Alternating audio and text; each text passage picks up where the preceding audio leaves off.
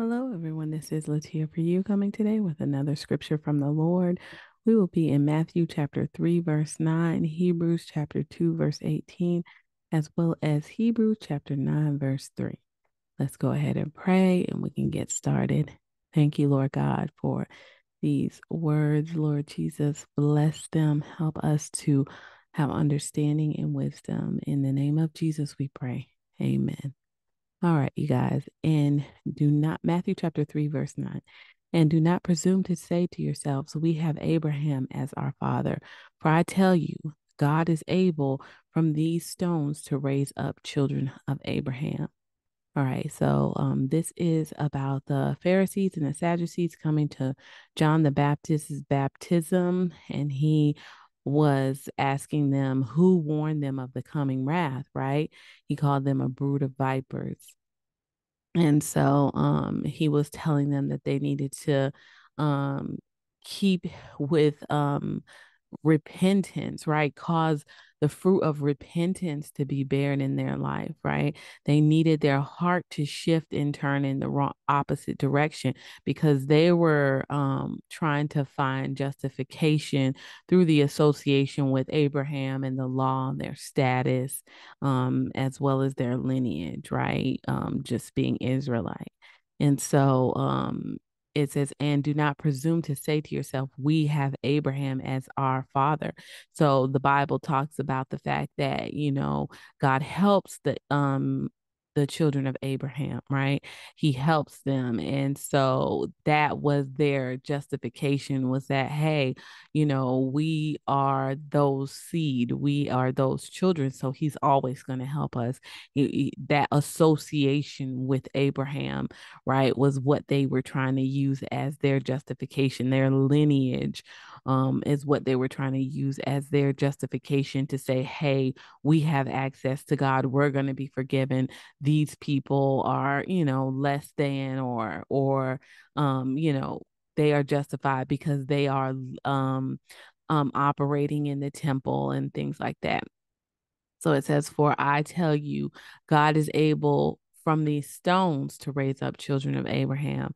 So, meaning that he doesn't need a physical lineage that is by blood to create children of Abraham. He can make children of Abraham by faith. It is not by blood, right? So remember, Abraham was justified because of his faith, because of his believing God. It said Abraham believed God and it was accounted to him as righteousness. So it is by faith that these stones would become the children of Abraham, meaning that God does not need physical lineage, but they wanted justification through association, through Abraham, through the law. All right. And so the second scripture that the Lord gave me was Hebrews chapter 2, verse 18. For because he himself has suffered when tempted, he is able to help those who are being tempted. All right. And so Christ went through all the motions on earth of going through the temptations, the tests, the trials, so that we could have an adequate support in him, right? He is the one who justifies us. He is the one who covers us, but it's not so that we don't have to suffer, right? Because we're still going to suffer, right? If we suffer a little while, for a while, we'll reign with him, right? So it says we need to go through these things, but Christ already went through them so that he could be our help, not so that we could never suffer, but so that we could have someone to go to who is an adequate help, right? And he is the one who causes us to be justified. He is the one who gives us access to the throne when we need help. and when we are suffering, so that we can have these needs addressed in our suffering, right? So say you're going through and you have cancer, you're going through all this pain. It does not mean that you're not supposed to have pain because Christ died. No. Yes, by his stripes we are healed, but we can go through these seasons of suffering because Christ went through a season of suffering, and he is an adequate help. When we come to that throne, he gives us access, right? We have that key. He is our access point. So we can go in through and go before the throne and get the things that we need with boldness, with confidence, right? And we could come back out, right? We can go through that season of suffering, having the things that we need to get through. All right. And it does not necessarily mean that suffering won't be there, right? After you've suffered a little while, you will reign with him. And so it says that's in, I want to say that's First Peter. All right. And so the third scripture that the Lord gave me was Hebrews chapter 9, verse 3. Behind the second curtain was the second section called the most holy place. So that holy place is that place of access that we can have through Christ's suffering, right? His suffering allows us access. His blood allows us atonement. Remember, there was blood sprinkled just before that veil, so that the high priest could have access once a year, right? But the children of Israel will never allow that access. The normal everyday people who were not the high priest were not allowed that access, right? So when Christ suffered and he died, he once and for all suffered for all of our sins. He atoned for our sins. So his blood was that permanent access for us to be able to walk through, right? We are the stones that are by faith the seed of Abraham because of that. So now we have access. We can go in, unlike the children of Israel who were using Abraham as justification. We use Abraham as an example of faith, right? As a father or a founder of a part of those apostles and prophets who believed. That's a part of the foundation. But we have Christ as our cornerstone. He is the one who actually allows us access. So whereas the everyday child of Israel would have had access through a mediator, through a priest who could only go in once a year, we actually have access 24/7 for all of our lives because of the suffering of Christ and because of his blood atonement, which allows us permanent access. So it says behind the second curtain was a second section called the most holy place. We can go in when we're suffering. We can go in. We can have access to that point. When we receive Christ as our Savior and Lord, we are in keeping with the fruit of repentance. We are being submerged in his death, his burial, and his resurrection, right? When we become baptized, that is the symbolic of what has happened spiritually in our rebirth in him, our death, our burial, our resurrection in him. And so because of that, we have access to that most holy place where we can boldly come before the throne and get what we need during our times of suffering. Amen. All right, so let's go ahead and go back through all three. And do not presume to say to yourselves, we have Abraham as our father. For I tell you, God is able from these stones to raise up children of Abraham.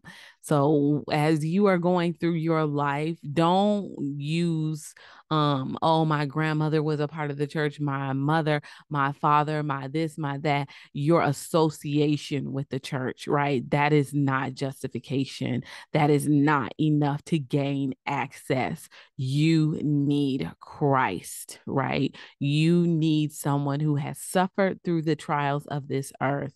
You need to gain access through him to that throne, and then you can have everything that you need as you go through. Right. It is not because of Abraham. It is not because of your association with Abraham being because of your lineage. It is not because of the law and you followed so well a strict lifestyle of holiness to the law. Those are not things that will allow you access to God, right? Those are things that they were using as justification, but that is not fruitful toward repentance. That is not turning away from your sin. That is continuing in the ways of this world and what the world would think would justify them, right? What actually justifies you is Christ alone. So let's go ahead and look at the second one. It was Hebrews chapter 2, verse 18.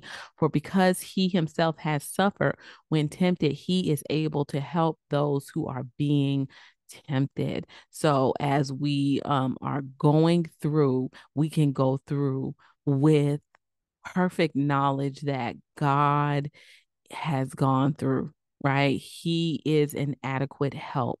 He has sent an adequate help in his Holy Spirit. His Holy Spirit knows the will of the Father for our lives. We can have access to God because Jesus suffered. And as he suffered, he knows what you need when you're going through. And because of his blood that he suffered on the cross, his blood coming down, that was atonement, which allows us permanent access into that most holy place, which is a part of the third scripture. It says, behind the second curtain was a second section called the most holy place. You can get to that most holy place no matter whether you're suffering from a disease, a sickness, whether you feel like you are just mentally unable to connect with God for some reason. Maybe you are having psychological issues, whatever it is. Christ suffered, right? So that when you suffer, you have adequate help and you have access to the throne where you can get the things that you need, right? Go to him. Go very specifically about what it is that you need. Ask Holy Spirit, what is it that I need today from the throne? What do I need today from the throne? Right? What is it that I need to gain access to? Well, you are not using the law, Abraham, or your lineage as justification. You are using Christ and Christ alone as your justification. His blood allows you access.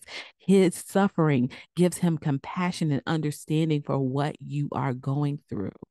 Tell him. Tell him if you need help with a parent, a spouse, an ex, having to deal with your children, interacting with people of the world, anything. Go to the throne. Ask Holy Spirit, what is it that I need from the throne today? I know I have access. Through your suffering, I have access and I can go and ask of my Father what it is that I need. I can go to that most holy place and just get in your prayer closet and pray and go there and ask for what you need. Amen. All right, you guys, let's pray. Thank you, Lord God, that we have access to you. Thank you, thank you, thank you that we can come 24/7, Lord God. There's no interference in the spirit that will stop us from gaining access, Lord God. We will press into you. We will seek your face. We will stand before your throne, and we know we will get what we need from you, our Father. We love you. We praise you, Lord God. Let our lives be pleasing in your sight. In the name of Jesus, we pray. Amen. All right, you guys, if there's anybody out there who would like to receive Jesus as their Savior and Lord, go ahead and pray this prayer with me. But more than anything, believe it with all your heart as you confess it with your mouth. Dear Lord Jesus, I ask you to come into my heart. I make you my Lord and Savior. Jesus, I believe you died on the cross, and I believe you rose again on the third day so that I could be saved. Thank you, Father God, for doing this for me. Lord Jesus, forgive me of all my sins. In your name I pray, Jesus. Amen. All right, you guys, if you pray that prayer and you believe that prayer, then the Holy Spirit has come into you and sealed you until the day of redemption, and no one can break that seal except Christ Jesus himself when he comes to redeem his church. The Holy Spirit is in you to lead you and guide you into all truth, meaning he is going to show you the way and he's going to bless your path. Amen. One of the best ways to learn the voice of the Holy Spirit is to sit down, read his word, and chew on it. Ask him questions, talk to him, and learn how to wait on his response. He is a rewarder of those who diligently seek him. So seek his face today. Amen. Also, as you are going about seeking God's face, ask him for a church home. Ask him to show you the place that you should go so that you can be around other believers and stay sharp in the word of God. Also, go out and be baptized in the name of the Father, the Son, and the Holy Spirit in the name of Jesus. And then also tell other people about Christ and what he's done for your life. Amen. All right, you guys, may the Lord bless you and keep you. May he make his face shine upon you and be gracious to you and give you his children his peace. Take care.